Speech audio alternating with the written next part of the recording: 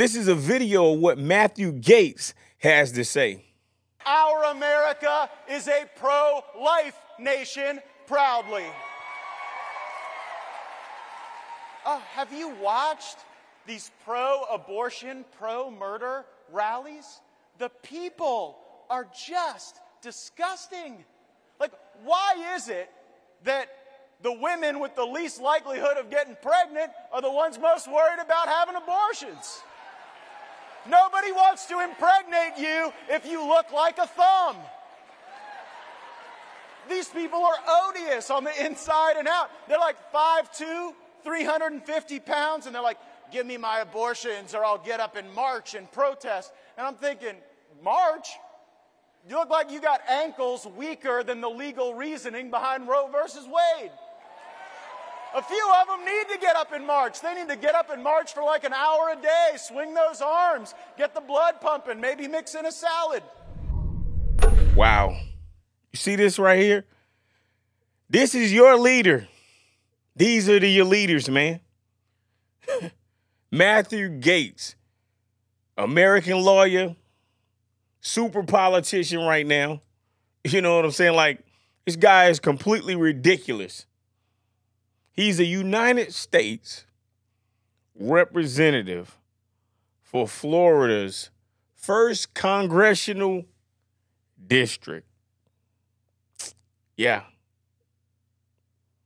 Republican. He's been in that position since 2017 now. But listen, man, these individuals, this is what they feel in their mind. And that what he did is that he vocalized what he's thinking about certain individuals. Now, I'm not for or against what people are calling right now body shaming. However, he didn't just body shame a group of individuals. He tried to body shame them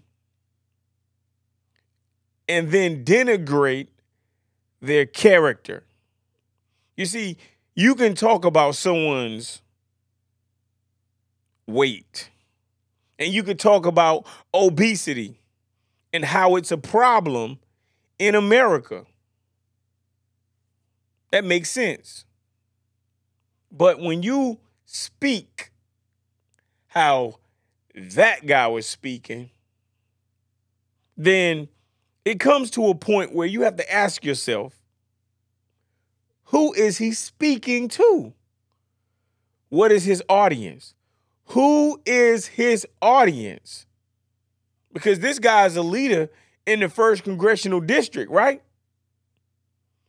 So now, if he a member of the United States House of Representatives from Florida's 1st district now,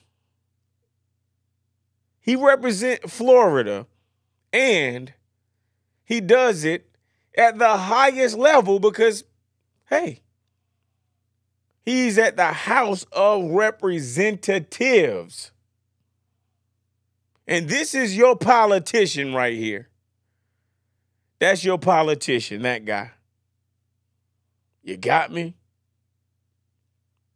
When I tell you his words, his behavior is disgraceful on every single level. And this is just humanity, just being a normal human. This is what you say to people, and this is your representative. Okay, Florida, that's your representative? Listen, man. One day, common sense has to prevail when you're dealing with people who are supposed to represent you.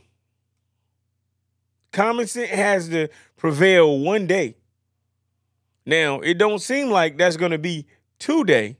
Now, one thing I can say about Matt Gaetz is that this individual, he is known for saying the most outlandish, outrageous, craziest choice of words, and then speaking as if it's all good. When I tell you these individuals who are politicians, they are the biggest fork-tongued individuals that I have ever seen in my life. But they hold a key position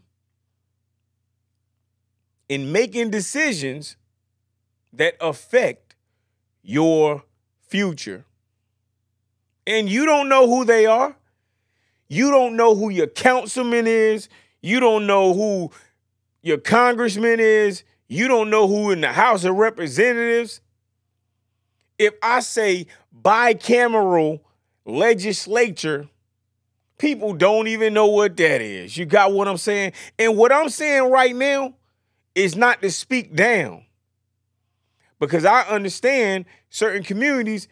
Look, man, when you in the struggle, you don't got no time to be thinking about what they doing at Washington, D.C., because you in the struggle. But there are a lot of individuals who are not in the struggle. So I hope that you empower yourself with knowledge and start to learn who your councilman is, who your congressman is. And I want you to motivate a younger generation of individuals that look like you to fill those positions. If you don't fill those positions, then what will happen is massively detrimental to you. Because you will always have individuals within those seats that do not represent you on any level. What are you willing to do? Don't blame anyone else. What are you willing to do for your own people? These individuals, they speak negatively about you. They think negatively about you, and they are willing to say anything and do anything to justify the imbalance that happens to individuals like you. You have to do for yourself. No one is going to help you in your communities. These individuals who never come to your communities until they want to vote don't even care about your community. Don't you know that Flint, Michigan, they are still harmed? They are still going through a water crisis. And guess what? It's not in the news anymore, because no one cares when your community is damaged. What are you willing to do for your community? We have to do for ourselves. No one else is going to do it for us, and no one else should do it for us, because I understand that no one else cares. No one cares. Reminding you to stay fearless and be a warrior. Shadow Band.